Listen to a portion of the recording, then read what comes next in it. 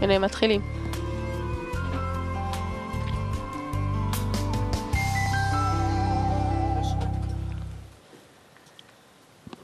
Hello everyone, a new life. Thank you for joining us to this series of educational talks with the Rav Michael Laitman. Hello. Hello everyone. Hello Nitzam Azaz. Hello. So we're trying to learn from the Rav Laitman how to build our life here in a better way, how to create a new life, how to create here in Israel a society in which we will all feel just like in one family. And when we'll feel in one family, we'll feel warm, we'll be good, we'll have a connection that will allow us to wake up in the morning with light in our eyes. And this is what we want. And this higher goal is something we're reaching by focusing on different aspects in each show of being in such a society. And so now we're focusing on this network that we're all part of in the society. In each discussion, we're going to focus on the rules of this network, the new rules of the network, and that we're going to build here in Israel, and to finally win and gain this happiness, this good. So Nitza, please help us into the discussion today. What are we going to learn today? Today, we're going to talk about lies and cheating. So maybe we should read first of all a few things from the scriptures, and then we'll ask about it. You mustn't deceive a person and make him sad. You should not deceive your friend. Your heart and mouth must always be equal. Also, I'll read another excerpt that says as follows. One mustn't ask his friend to eat at his place when he knows that he shall not eat. He shouldn't give him a present that he knows that a friend will not accept. Because what comes of this, that he has one thing in his heart and one thing in his mouth, and he does not intend correctly, but his heart and mouth must always be equal, and he must use a language of truth and a true spirit and a true intention. So this is very nice, but it's very complicated when we look at society. Yeah, very complicated. So if we look at society, there's a huge gap between what looks so nice in this way in which we live, and this whole matter of lies and deception is very prevalent and has really become a social norm in our society.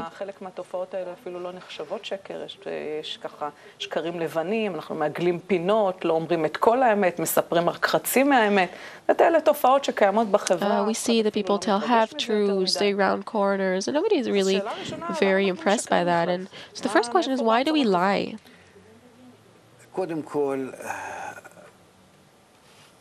First of all, if we begin to write about the conditions and incidences of how we must behave, all the paper in the world would not suffice.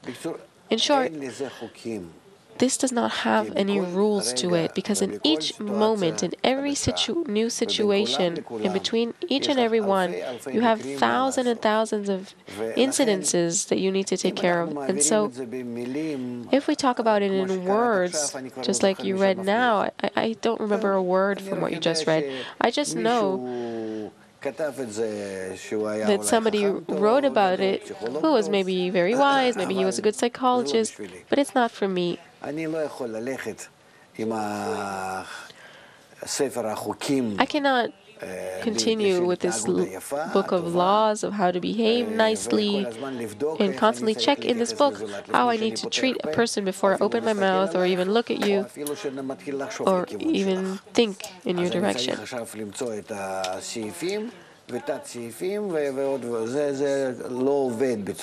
So I need to check all kinds of... It doesn't work that way. We can't behave according to a textbook. So we need to make sure that these things will be intuitive to us, that they will be in us naturally, and then we won't need to detail them so much. That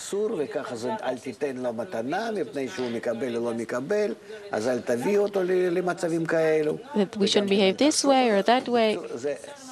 This is endless if we try to treat it in this way. The wise men of morality wrote a lot about it, but we unfortunately, or not unfortunately, we see the result that nobody actually can behave in accordance to all this collection of rules. And it's no coincidence that there is the rule of love thy friend as thyself. Because we must only cause a person to think good thoughts at the other in general, to have this good attitude. I don't treat my relatives this way or my children. I don't calculate. I just know that the good approach compels me to love them. My love for them is natural, and this is what we need to have here. So it really won't help me if I'll think in advance, I should be this way, maybe it's worthwhile for me to be that way, and he looks at me this way or that. No, it's all politics. It's not a heartful attitude, and therefore it won't last. And therefore, integral education says that we rise a person above his ego and doesn't need to calculate with his mind, because these calculations are inside our desire, how he gains and how I gain. And if we want to be interconnected, then we need to work on the connection between us and the intentions for this connection. And then, as much as I can, as much as I understand it correctly, I behave in accordance to that. And the other person understands. For example, I see a child going to an adult, taking the pacifier out of his mouth and wants to give it to you. Have you seen something like that? You have this to him. It's the best thing he can do from all his heart. Have you ever taken this pacifier from him? No. But this is what he can naturally do. He enjoys it, so he wants you to enjoy it too. This is how we need to behave also. And then what calculations can you make? Should I give him this gift or that gift? It's like the book about the speaking badly about the other. As much as you study it, you can't really use it. All crimes should be covered by love. This is what we need to be concerned about. Not to make the right calculation like in a courtroom so that I should win a case. So our approach needs to be much more simple, much more practical.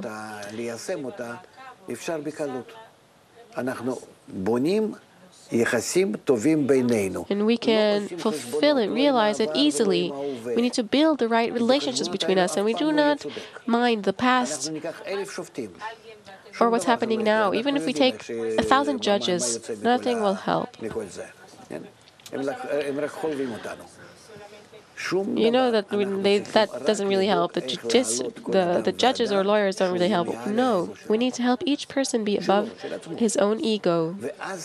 And then it is certain that he'll know how to connect to the other correctly, to give a gift or not to give a gift. He'll always know what to do.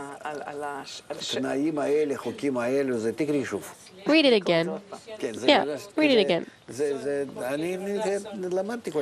I've learned all these books, but it's not really for realization.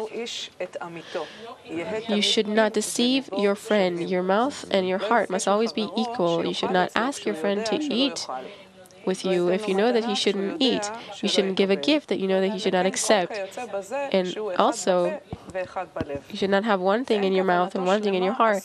And you mustn't have the wrong intention, and your heart and mouth must always be equal. That's the most important thing, for your mouth and heart to be equal. And he should use the correct language with a pure spirit and heart.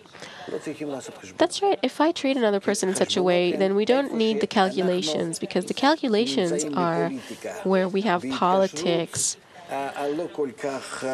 connection that is not so straight, that is not so honest. But if your heart and mouth are equal, if you have this honest approach towards another person, then there's no problem. Everything that I do it out of my heart, as pure as it is, according to my degree. Let's hope that it should be more and more. In this way, we will understand each other. Also, if he behaves towards me just like that baby that brings me a pacifier, I understand that he does it from his heart. So, speaking of babies, there's very interesting research that was performed on babies, 2 or 3-year-olds, and they saw that they begin to lie even before they are weaned from diapers. So it's very natural. Like you said, that one thing in your mouth and one thing in your heart. And we think that babies are pure, that their heart is pure, but you see that they begin to lie in a very young age, even before the age of 2. Yes, because man's nature is evil from youth. It's clear. But the problem is that they also absorb this from us. They are in the same network that we are in. Even though they can't talk, they don't understand yet, the network exists, and they are in the same world together with us. They already absorb from the same waves that are between us, that tie us together. And it already exists in them from the day and moment that they begin to develop inside their mother. They already begin to absorb it. We think the mother only gives them nutrition or food, but no, they grow inside the mother and absorb everything that goes through her heart and mind. So we need to think about the general correction of society, and by that everything will be corrected. Also, for the people of the nation, we can't really tell them you should behave this way or that way. Who would learn it? Who will be able to keep all of these clauses, all these rules? Who studies it? Except for lawyers and judges, who actually studies the laws of the state? Politicians, people who want to use it for their own benefit, but nobody else, because you can behave according to it. And even if you learn it, you can't really realize it. No. And I think this research shows that it's our basic nature. Well, the wise men talked about it correctly. But it's not that we can now take these things that they wrote and act according to these details and rise to their level. Our correction happens not by just realizing or fulfilling, doing what some sentence says. Oh, I shouldn't do this, so I won't. This is what I should do, so I will. By that, I am not correcting myself. I will maybe do some external action, like they tell me to, which seems correct, but the correction needs to be a correction of the heart. The entire method is how to correct your heart, and this does not depend on keeping these laws in this way. No, I need an environment that will hold me up, that will influence me and give me a good, simple example of how to behave above my ego in each and every situation, in a good approach towards my friends, towards others. First of all, by not doing to others what you yourself hate, and afterwards, love thy friend as thyself. Why do people lie to begin with?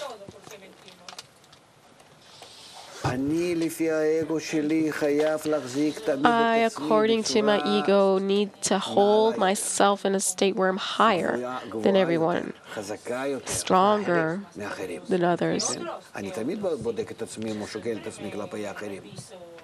And I always compare myself and weigh myself in comparison to others. And if I need to lie, then I'll lie. Or if I have a different need,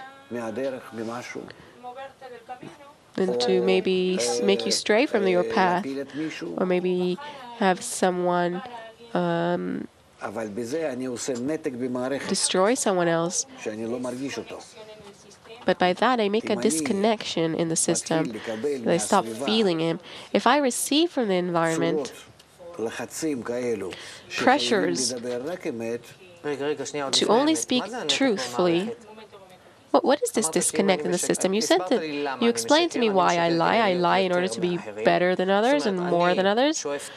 I always aspire. Is this a constant aspiration to be more than others for everyone? Yes, on part of our ego. This is our nature. Yes. So you're saying that for this purpose of being more than Nitsa, I need to lie to her, then I'll lie to her. So until here I understand, but now you've added something I didn't understand. You said the moment that I lie to her, then I've made a disconnection in the system. What does that mean?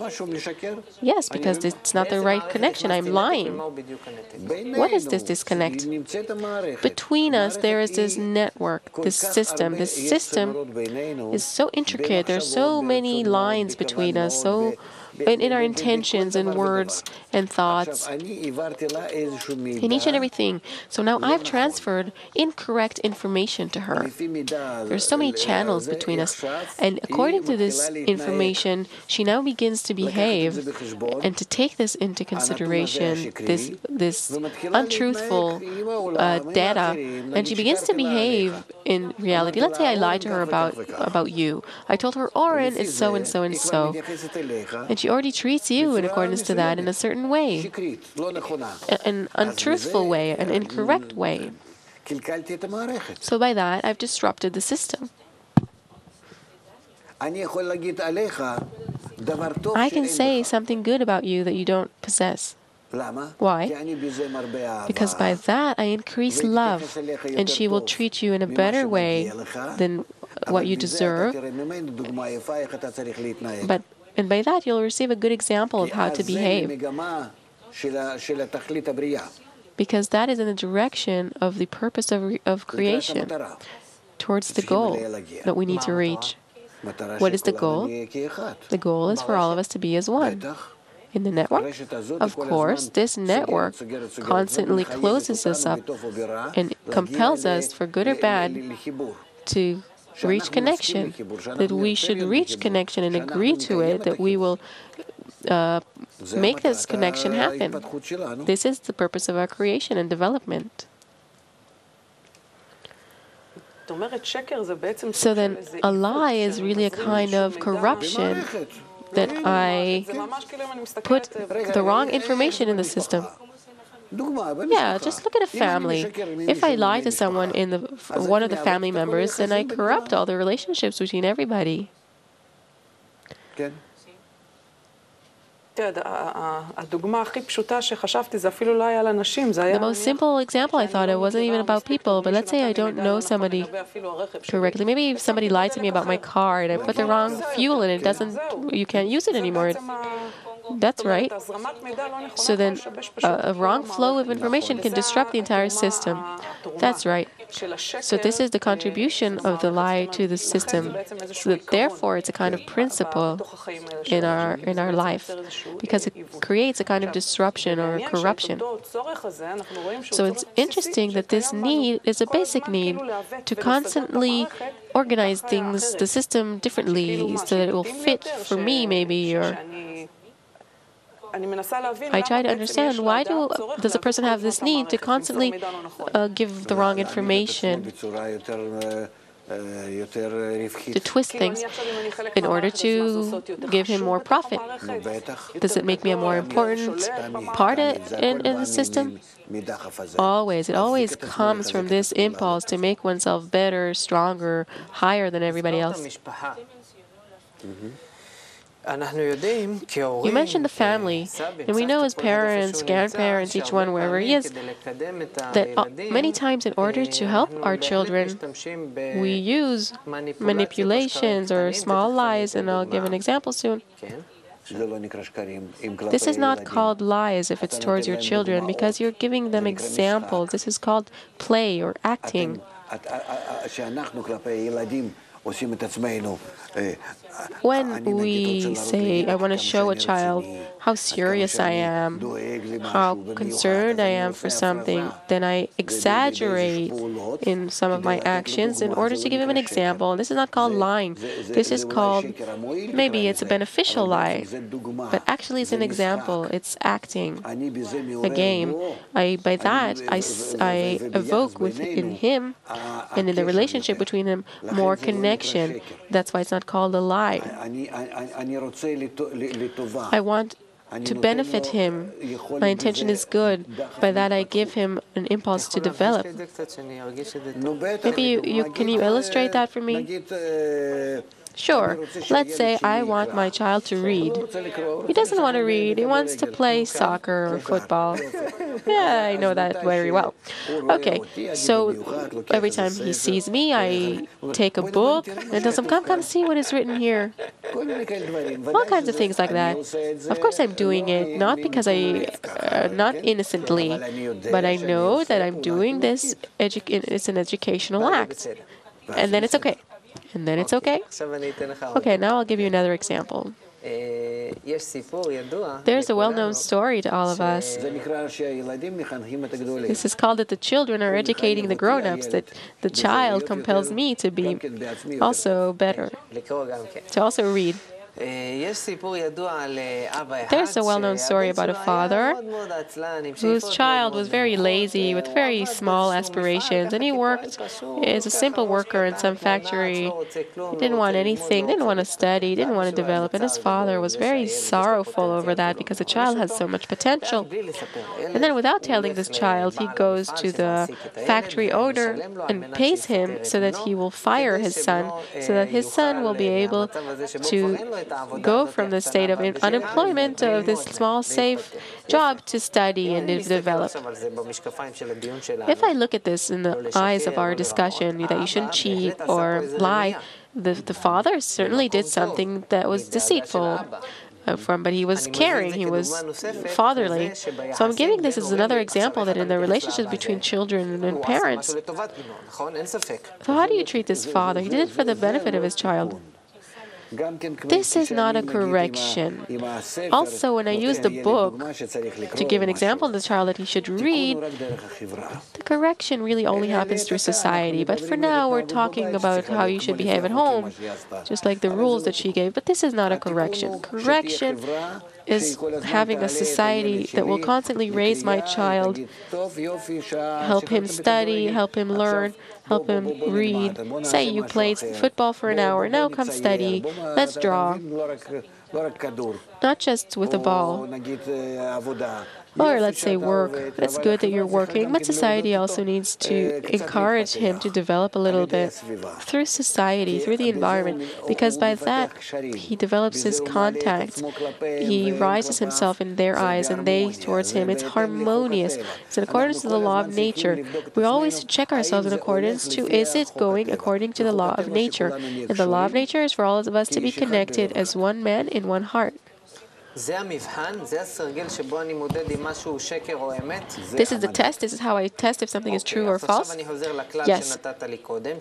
Okay, so now I go back to this law that you gave me before, that in other words is the same one that you gave me now, that something that creates a disconnection in the connections between people is harmful. Something that creates connection between the individuals in the network is something beneficial.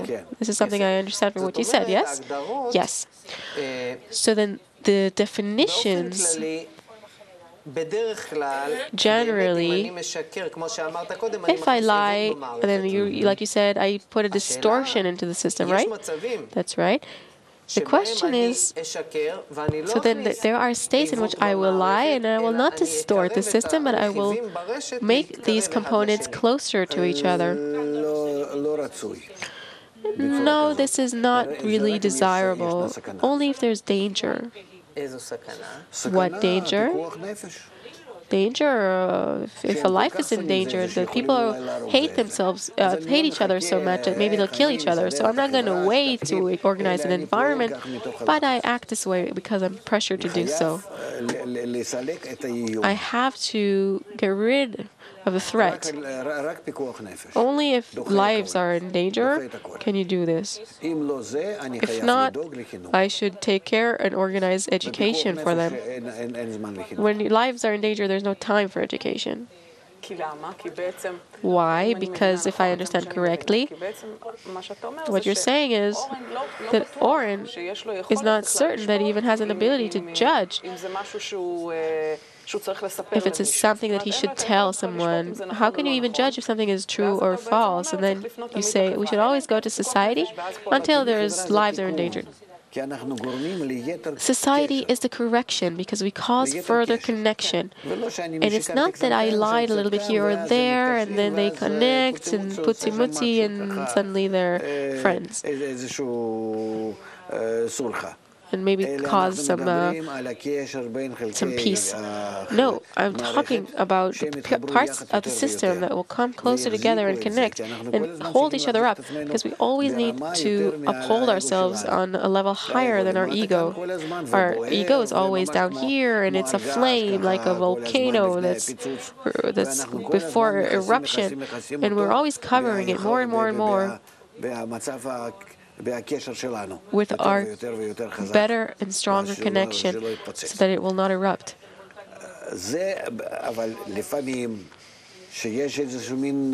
sometimes when there is such a big malfunction between you that it causes a real disconnect between the pieces of the system, then I intervene, or maybe I cut this connection, or I put myself between them and say, wait a minute, friends, I'd like for us to be three, not just two of you.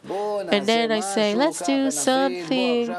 Let's maybe separate for 2 weeks to think, not talk to each other for 2 weeks. And in 2 weeks, we'll make a meeting and think about something. I act here not for correction, supposedly. I disconnect them, but I do so with parts that cannot be in this good connection. So then this is good. This is what you need to do. And then I have time to treat it through the environment, again, through the environment alone. Because that network that is operating on us, it needs to receive a feedback from us. It needs, I see all these cobwebs between us. And we need to care for that everything will be harmonious and mutual, at rest. When you say harmony and mutuality, does this mean that in accordance to your perception of reality, then people won't have to lie? Is this possible? What for? For what need? The opposite is true. A person that loves the other, why would he need to manipulate him if he loves him? Wants for his good. He wants to help him. I don't see a reason for it. I don't see any incidences in the system that compel me to lie to others, which means to shame him, to degrade him, to make of him something that I work on, that I fool. What situation can you see that I should do something like this? Maybe a very, very extreme incident. Maybe a person is very sick. Maybe their life is in danger. But in a regular situation, why would I? I want an example. I want a good response from him. For us to connect in heart and mind, to be in this mutuality, just like systems that connect. That whatever one has, the other has, and then we connect. If I make a disruption or distortion, then we're not in connection anymore. This system is a system that constantly is revealed. This is why we're feeling this increasing crisis, because it's constantly revealing itself more and more, and we are not compatible with the connections that are being revealed, and therefore we constantly see that we're descending. These connections that are being revealed between us more and more, what are they? They demand truth. What do they demand? They demand truth, mutuality, connection, love. They demand integration with one another, meaning that I am integrated with what you have, you're integrated with what I have.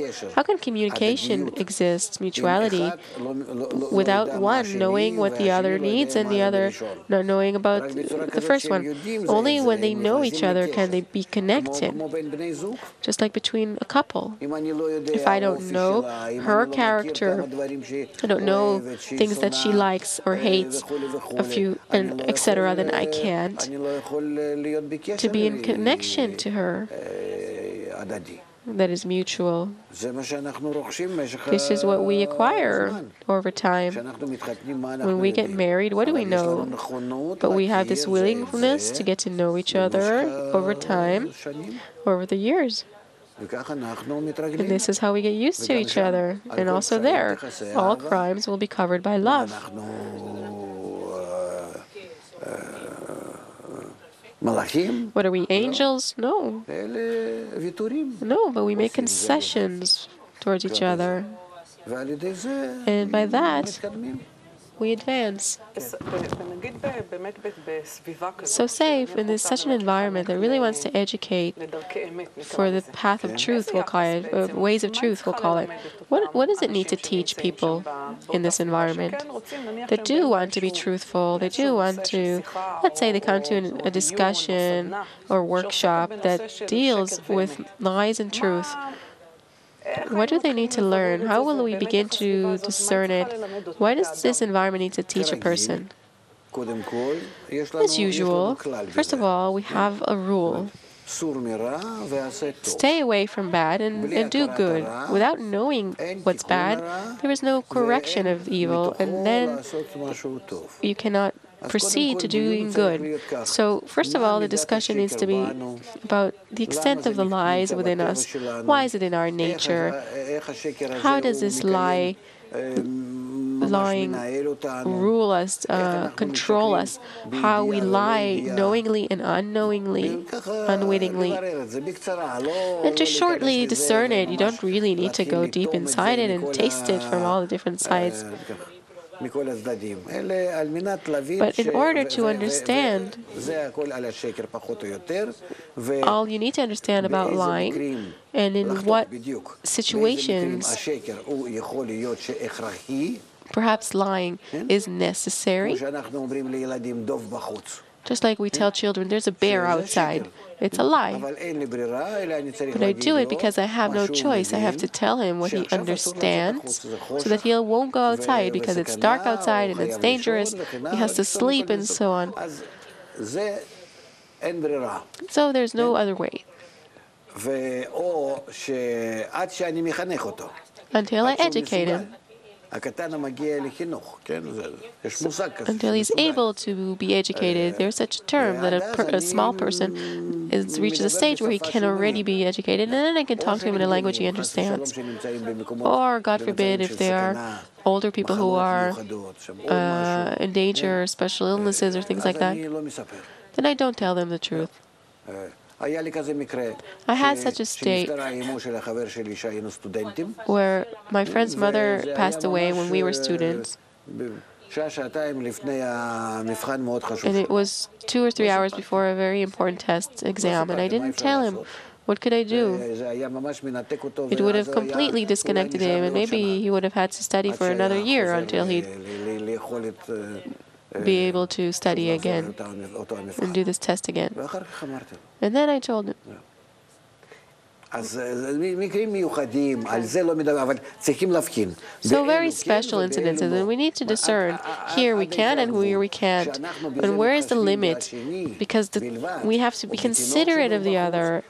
Either it's the baby or a friend or someone who's ill, God forbid. So we do this out of love for him, out of consideration, even though we ourselves maybe are sorry that we have to lie to him or not to tell him the whole truth.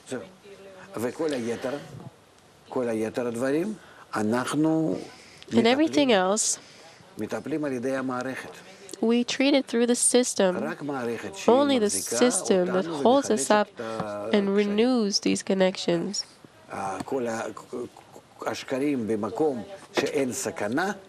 lying where there isn't any danger.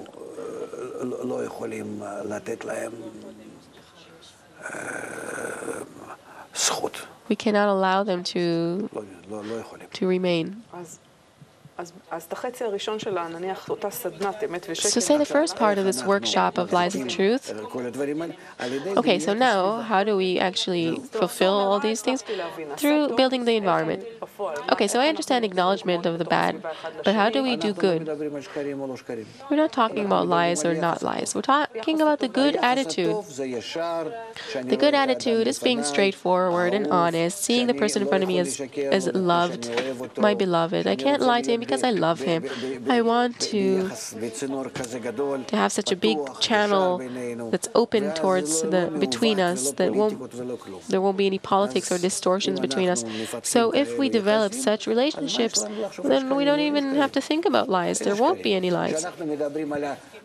When we talk about a couple that wants to be very loving, wants to build such a loving relationship, do they think about lies?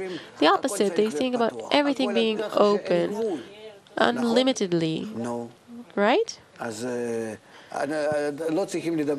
So we shouldn't talk about lies in the place that we have love, that there is a willingness to connect. Why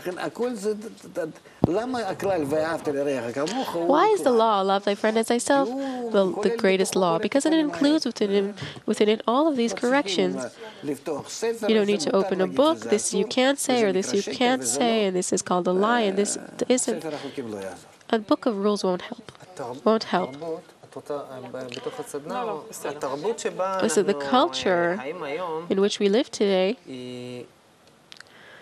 we even have a day like that that's called April Fool's Day. Yes. And a kid came to me, a young kid. It was for April 1st, and he came to me. He's a son of my friend. I like him a lot. And he came to me. I didn't even notice that it was April 1st, and he started telling me something. And in the end, he says to me, April Fool's Day. It's so strange. People still do that? I'm telling you, a very young child did this. Well, children. No, but he got this from the environment. He saw people do this, and then he did it too. He also performed this ritual. So my question is, what is this thing? Isn't it kind of strange? It's beyond. I don't know. I never actually thought about this because I always thought maybe it comes from some ancient source. Maybe there was such a god of lies or something. I don't know.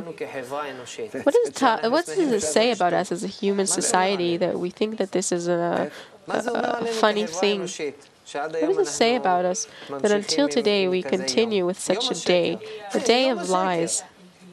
What, the rest of the year we are truthful? I don't understand. If I came from a different planet, I wouldn't understand what's happening here. They have the day for lies.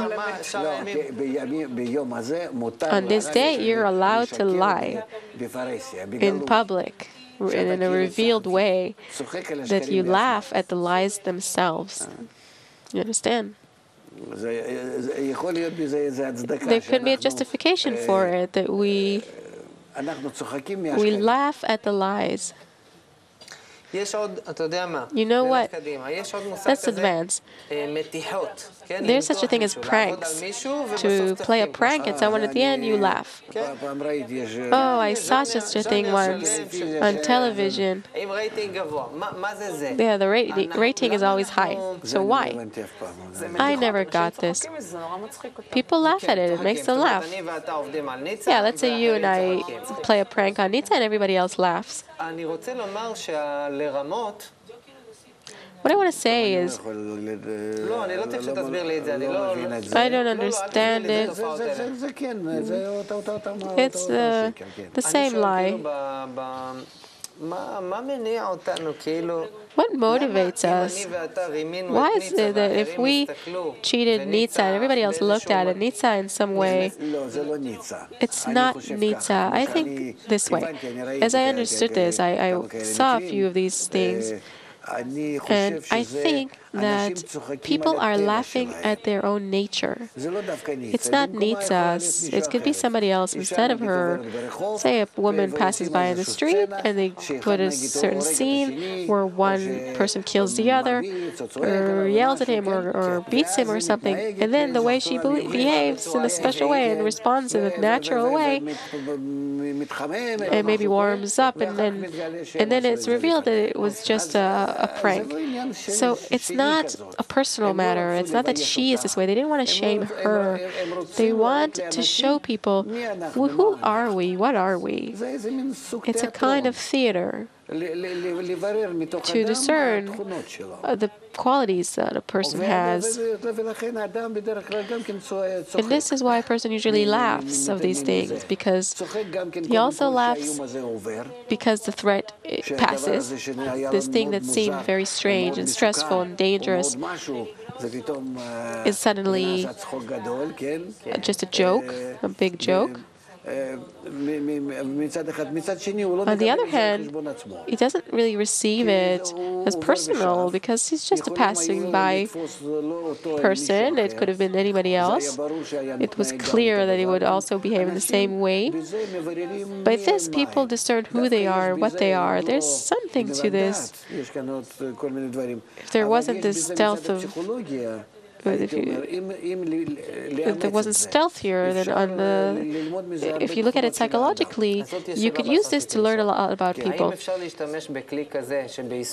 That's another question I wanted to ask. Can you use this tool of deception at its basis to advance us as a society to the state of feeling as one family? It's possible if we do this in a workshop, in a closed environment. Say we're talking about the media, television shows.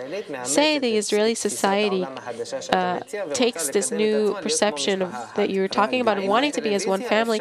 Can we do this through the television? Say, make this prank show on television that is deceitful at its basis in order to advance our general consciousness. It's possible that yes. How? Because this is already educational. You want to study from this. You want to learn from this. There's this matter here that in learning and studying, you can bring as many good and bad, good relationships of love and connection, a lot of positive examples. But there's sometimes it's necessary to reveal negative things in order to correct them, because if you only cover them, you don't touch enough. You touch them enough. You don't let a person enough grasping of the good if he does not also grasp the bad. It's one against the other. This is how it's done in nature. And therefore, it's possible that in a company of specialists, we will see in such a great environment, say 100 people, doesn't matter how many, and we will discern a number of scenes, either the entire society. We tell them something happened, this and this and that, and then we see the response, and then we say, no, but they already know in advance that there's something like that could happen here. And then we begin to learn, why was our response this way? Why do people respond in such a way? How could we respond differently, and so on? So for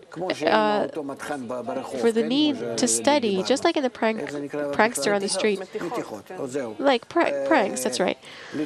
So for the purpose of studying, of learning from it, in order to give them an example of our qualities that we need to rise above, we can possibly use such things sometimes. But again, this is because without it, they won't agree to it. We won't want to rise above enough to notice all kinds of small details, how we need to behave well towards each other here or there. This all needs to be clarified in the integral education, in the process of its fulfillment.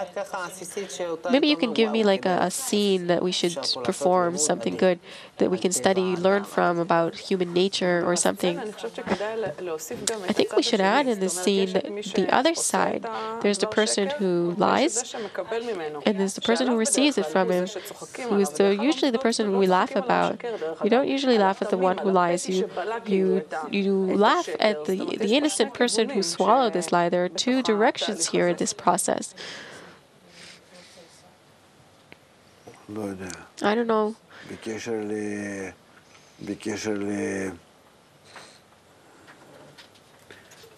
נגיד תספר לי ניצה שאני כאילו אמרתי עליה משהו. Okay. Let's say you tell Nitsa that I said something about her. And then we see how she reacts. Something good or bad? No. Let's say I tell Nitsa you said something bad about her. And then I look at her response. Yeah. See how she responds to me saying something about her, supposedly. How she believes you. And how she relates to you giving that to her. It justifies you or not. All of this, all that happens, you should write it all down and photo it.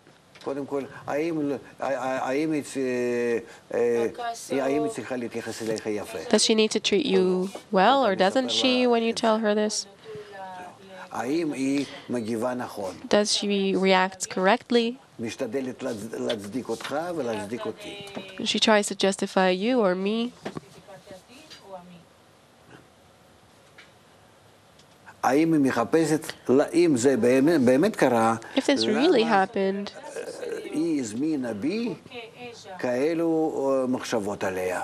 why did she get me to think such thoughts about her?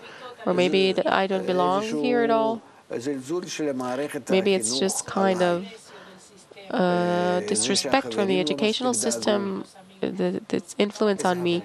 Or maybe my friends do not care for me, society, the environment, and so on and so forth. There's a lot to learn from this. It's a very basic thing.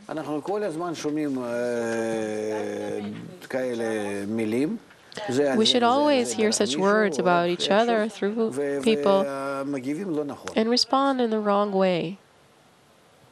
I actually should constantly see myself in front of the system. You don't exist for me, I'm sorry to tell you. And hurt as well. I am standing in front of a system, and towards this system, I respond in such a way. Only towards the system. I only make a calculation with this entire system, with all the people, with all the nation. How do I interact with it correctly, in mutuality, with love, with the right connection, justifying him, giving love to him, to it? And when I hear what I hear, first of all, I need to rise above what I hear with my negative response that could have been. I need to love in return. And now I need to think, how will I act in such a way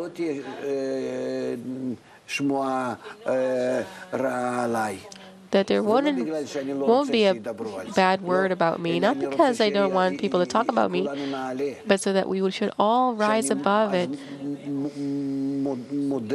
And then I'm thankful to this revelation of evil, because it will strengthen us and raise us all to a higher, better level.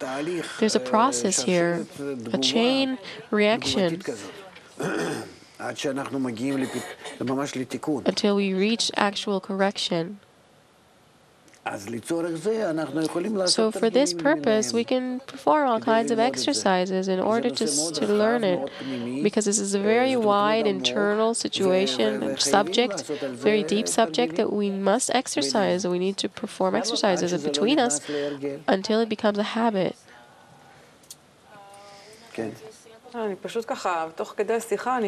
So, while we're talking, I've been thinking that today these lies, it's a thing of the past. Today it's not even lies, it's manipulations. Everything became so manipulative, so subtle. But I don't feel it actually. By my character, I'm very primitive, I'd say. I'm not able. There's such people who are born in this way, and then they're constantly manipulative. And I personally, I like to seclude myself. You know, I like to sit in my room. And if I have what I need for life in my room, I can stay in my room for my entire life. Connecting with people and being with people in all kinds of places, I don't know, that's not me. What do I want to say? And so it's very easy to manipulate me because they say something, so they say it. Oh, maybe we'll take you for the prank show. Very well. But through the study of the system, I've become accustomed to seeing the system in front of me alone. It's not that I treat everybody well and nicely, but I relate to everyone in a way that I'm thinking about the damage that they're creating to the system, or the opposite, how much he adds to the system. That's all that I take into consideration. The system. A person is not a person on his own. He doesn't exist. If we all talk about all of us as one family, there is no single person in this family. And each one in this family, whatever he does, is influencing the entire family. And then I treat him in such a way. This is how I accept him. And my response is in accordance to that. The response, when you see the system, the response is in accordance to how much a person is acting. You want to help the person to enter the system. And you yourself, the way you participate in everything coming into balance. This is how we need to see things. Never look at one person alone. He doesn't exist. We are all parts of the integral system. So then in this one family, in this illustration you're giving of a family, every movement that an individual makes influences the entire family. That's very clear. But then this essence of a family, this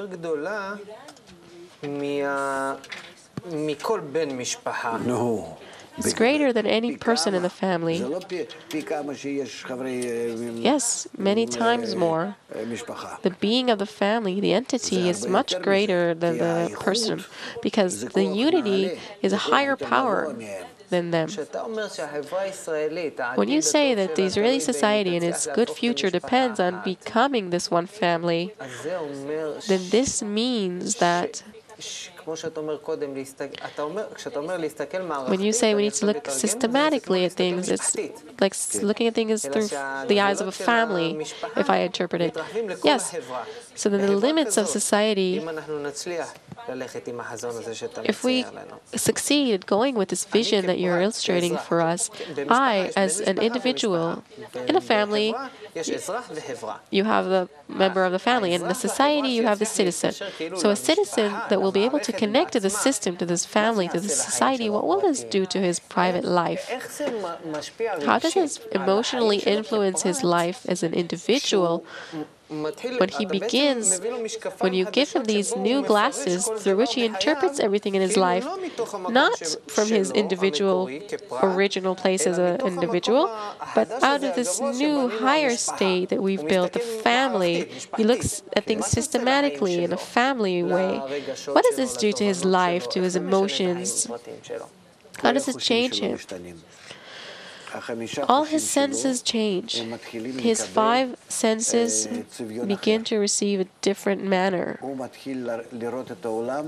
He begins to see the world through new glasses, through the matrix, through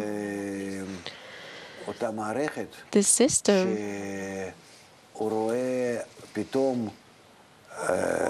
where he suddenly sees above time and space.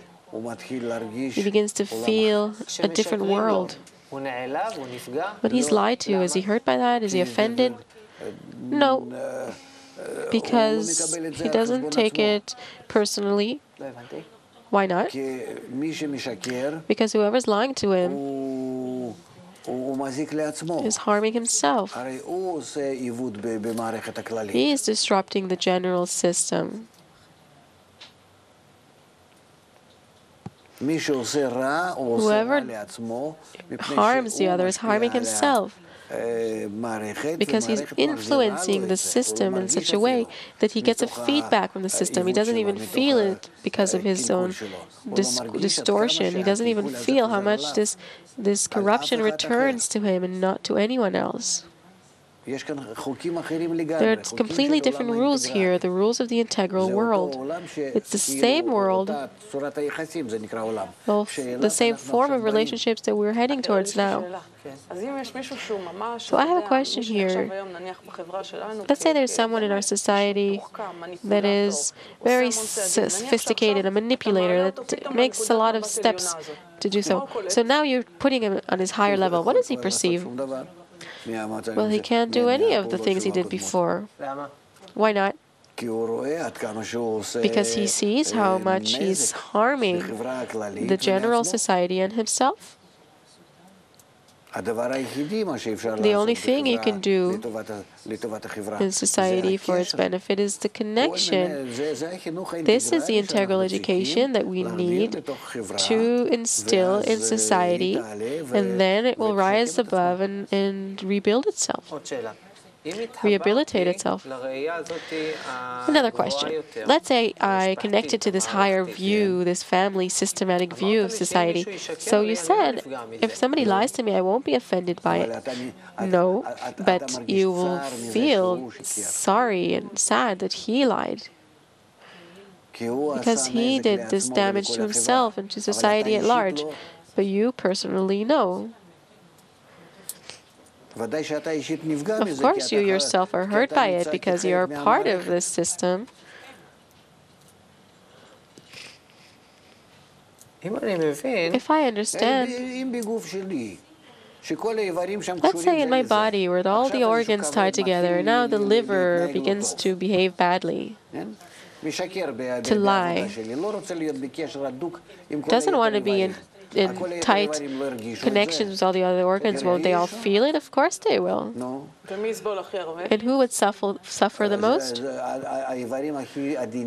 The most gentle organs will suffer the most. The most.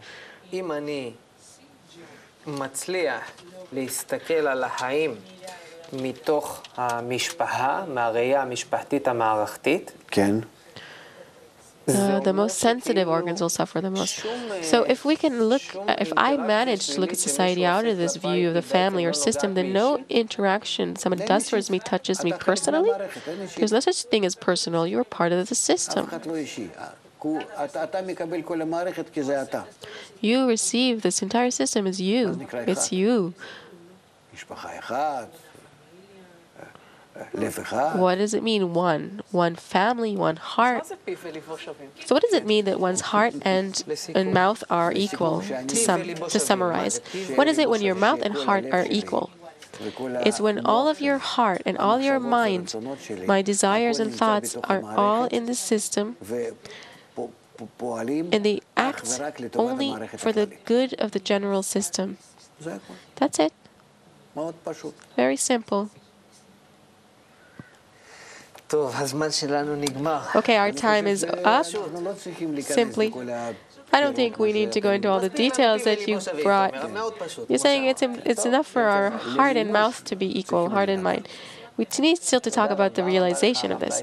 Thank you very, very much, Rav Laitman. Thank you, Nitzam Azuz. Thank you, our viewers, for being with us. And let's go into this system. It's good there. It's warm. It's connected. So until next time, all the best and a new life.